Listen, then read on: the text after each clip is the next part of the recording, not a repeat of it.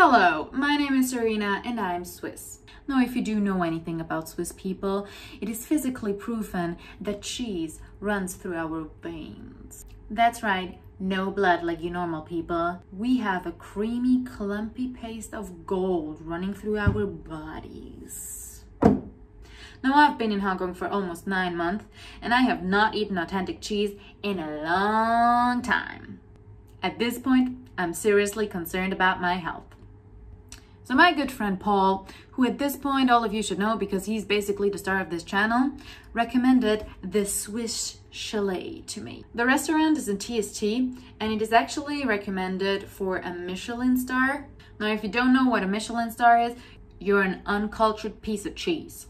It is basically an award for restaurants judged to be of particularly high standard. And it also allows the restaurant to increase its prices, so it can get expensive. The Swiss Chalet had a variety of Swiss dishes from all over the country. I almost felt bad because I couldn't recognize all of them. The whole restaurant was decorated in the chalet style, and they really paid attention to a lot of details. Oh, this is so beautiful. Yeah. With the, and it's a Swiss Chalet Hong Kong. Yep. With the... And where do you see the butter?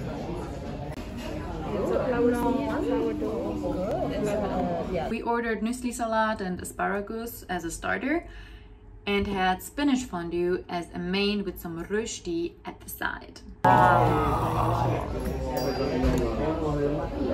Somebody's excited. They gave us veggie, chicken and bread to dunk into the fondue.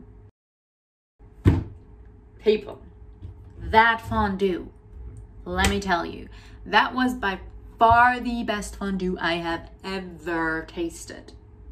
Now, before that, I would have considered myself to be a raclette person, but this changed it all, okay? It changed it all. This fondue was so good. I'm pretty sure it was because there was no alcohol in it, because I don't really like that. It was creamy. It was lovely. Tasty. I loved it. I could basically feel how the cheese was running through my body and made me feel alive. I can only recommend. For dessert, we had a variety of dishes. Thank you. So we have chocolate ice meringue and a little chocolate chalet. And they even prepared a shocky Baileys for me, which was not even on the menu.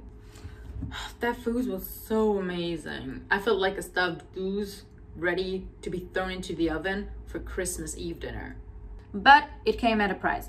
So we paid 600 Hong Kong dollars per person, which is about 70 Swiss francs per person.